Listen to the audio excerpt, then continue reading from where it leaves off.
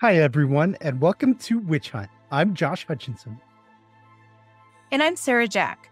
Joining us to discuss legal perceptions of witch hunting in India are two distinguished guests who bring a wealth of knowledge and experience to this topic. Our first guest is Riya Singh, a third-year law student specializing in human rights and environmental law. Riya has been deeply involved in researching human rights issues and has a particular focus on the legal framework surrounding witch hunting in India. And we're also honored to have Dr. Amit Anand with us. He's an assistant professor of law at Riya University and has recently completed his PhD with a focus on violence against women, including the critical issue of witch hunting.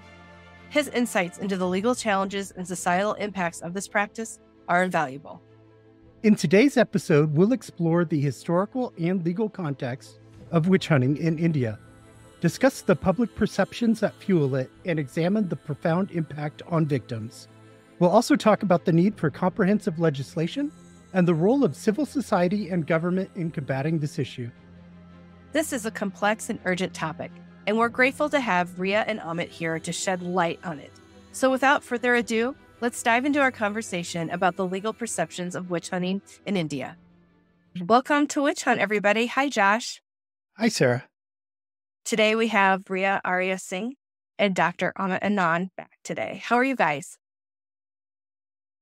Very good, Sarah. Thank you for having me. Yeah, it's very good to be back here, and thank you again for having me. What first interested me when it comes to witchcraft legislation as a whole was when I noticed that in India, we have two types of laws. So we have laws against, that criminalizes witchcraft, and then we have laws that criminalizes witch hunts, which when I first came across it, I found a bit confusing, right? And I discussed it with my peers, and we came to a sort of discussion that, hey, this looks like a cycle. So what really interests me is that we don't have a central legislation for witchcraft, but we undeniably have cases on cases, several of them, gory in detail, very violent on witchcraft, dealing with witchcraft, and those are only the reported ones. So this is a very urgent topic that we're talking about. These are not cases that have reduced, that we did observe a significant dip during the COVID pandemic era, but these are not cases that have reduced in frequency over the years as one would expect.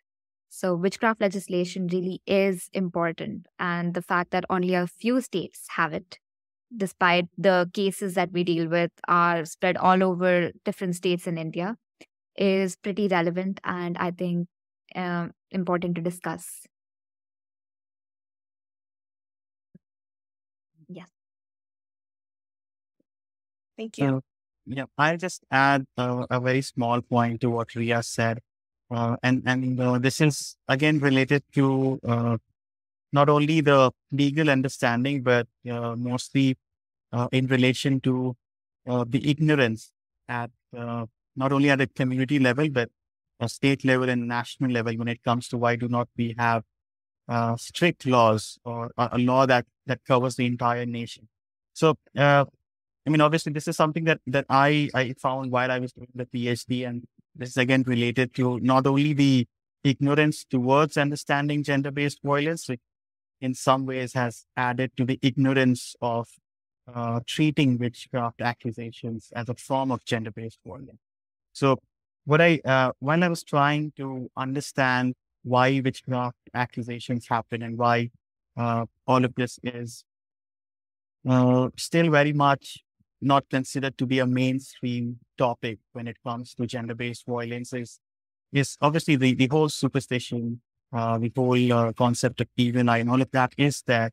But a large part of this is also about ignoring the reality that's on the ground. So by not treating this particular form of violence as gender-based violence, what has happened is that there is, like how Riya rightly pointed out, that people are hesitant or they rather ignore instances of witchcraft or witchcraft accusations that, although at a very minor scale, do often get reported in national newspapers every now and then. But then again, these are your regional newspapers in regional languages, not in national languages. Not national newspapers in English. So a very few people get to know about these things, even if it's being reported by a newspaper that comes out from the same state where it's happening. So it's not on the front page. It's tucked away on page 10, 11, somewhere in a very small section, just a few, sentences about something like this has happened, and never a follow-up report as to who the victim was, what exactly happened, was there any justice at the end. So again, this whole ties into the point about people being ignorant and then not treating this as something that should be treated as gender-based violence. So again, the whole question then comes around understanding what gender-based violence is. And this is, and the large part of thinking is that this gender-based violence is just limited to, to domestic affairs or things that happen in the marital home. And that ends the matter. But people often do forget that this gender-based violence, like similar to the understanding of gender, is evolving as we speak. And if we have a holistic approach towards understanding gender-based violence, then perhaps we'll find ourselves in a position to then include so many practices. They might be coming out of, religious beliefs or superstition or any other factor, but they are then harming a significant portion of the population based on, on their gender. So I took this particular route while I was doing the PhD, and then the work that I did after that as well, that it comes down to the understanding of what gender is and then what gender-based violence is. And then again, not just gender-based violence within the larger global discourse, but this could mean different things regionally as well. So in the Indian subcontinent, this could mean very different things than perhaps how gender-based violence is seen in Europe or elsewhere.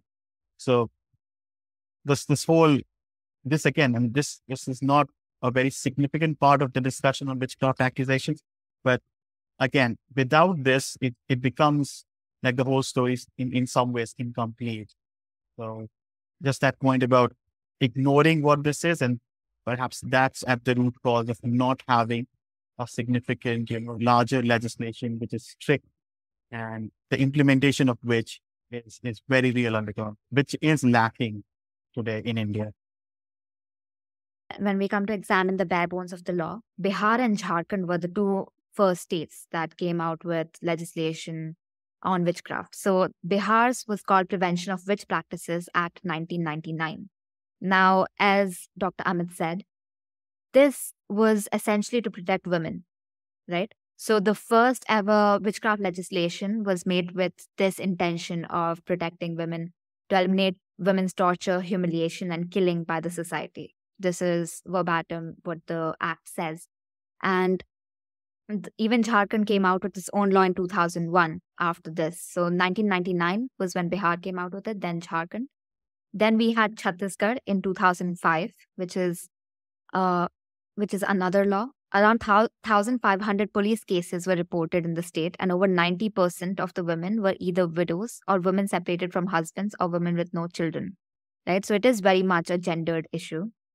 But however, I did come across a handful of cases that did target men. So there was a case in 2011 in which a man was ostracized based off of caste differences, and he was buried alive, branded a witch, buried alive.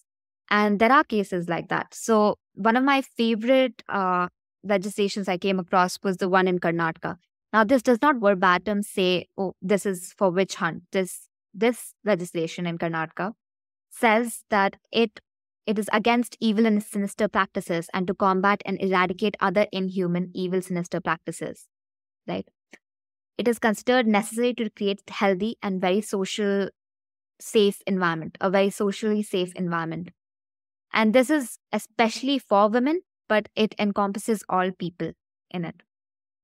Now, Rajasthan, Odisha, and Assam are a few other states, but we don't have central legislation. So Maharashtra and Karnataka do address superstitious beliefs and criminalize black magic. And black magic is, again, the occult, right? Occult practices. But they do not mention witchcraft in particular. The state of Odisha, I'd like to repeat, has done several sort of outreach programs has this report that was released in collaboration with Action Aid, I believe. And in their recommendations under civil societies, what we can do, a major portion of it was to address the intersectionality of the issue, right? So to link the fact that witchcraft, witch branding, these practices are essentially linked to gender. So women face the major brunt of this, and not just gender, but also the patriarchy. So it was something that the report came out with, saying that, right, the civil society organizations need to link this issue with the patriarchy. And that was one of the recommendations, I do believe. Now, when it comes to central legislation, we can go in depth further, but the most recent was a bill that was introduced in the Rajya Sabha in 2022, 9th December. And it was by the Member of Parliament of Odisha, Sujit Kumar. And so in the list of business on Friday, December 9, 2022, Shri Sujit Kumar, MP from Odisha, moved for leave to introduce the bill to provide for effective measures to prevent, prohibit, and protect persons, especially women, from witch branding and hunting, to eliminate their torture, oppression, humiliation, killing, sexual assault, stigmatization, discrimination, ostracization by providing punishment for such offenses, relief and rehabilitation of victims of such offenses, and for matters connected therewith or incidental thereto. Now, this is the one in 2022, right? Now, there's one thing in particular. Most of these criminal acts that are committed, most of the criminal acts that are committed in the name of witchcraft or witch hunting, they are all addressed to some extent in the IPC, in the evidence, in the Criminal Procedure Code. All of these, the three in our criminal laws in India. Now, of course, we clearly have acts that penalize these crimes, right? In our Indian Penal Code 1860, we have these. But what we don't have are laws that take care of the relief and rehabilitation of the victims of such offenses. And without substantive evidence, these cases fly under the radar. All of these people are not convicted. The case just gone away. So a specific legislation, and why a specific witchcraft legislation is required in each state, essentially relies on the fact that we need something that is more holistic in its approach, not just about criminalizing the crimes that have been committed, right? So witch branding, witch hunting lead to ostracization, right? Lead to a lack of education for the families of those that are ostracized. So several cases are heart-wrenching. If you go into details of them, they have been, and they occur in rural communities where the people have nowhere to turn to. They are surviving in forests, living off of sewage water. Their kids do not have access to education. In such scenarios, what happens is, right, so we have laws in Odisha. We have laws in Karnataka to an extent. But what we don't have are laws in other states where such crimes have been detected, or at least have been reported as crimes of witchcraft, because the evidence is so strong. So why I mentioned Miss Behera earlier, who is chairperson of the OCWS, was because we need people in power to really follow this through. We need civil society members to really follow through on pushing these laws, not just as bills, but until they are laws, and then further into action, right? Essentially, we do not have a central legislation. We can go into that further when there's a question. But when it comes to state laws, we only have them in the states I have mentioned. And we have people that are introducing bills on a national level. The 2022 bill, there was a 2016 bill that did not make it through the rounds of parliament. But we have been seeing progress when it comes to people keeping momentum in a way. But it is all under the radar until the bill does become a law, is signed into the law. Thank you for listening to this episode of Witch Hunt. Please visit Witch Hunt on YouTube. Have a great today and a beautiful tomorrow.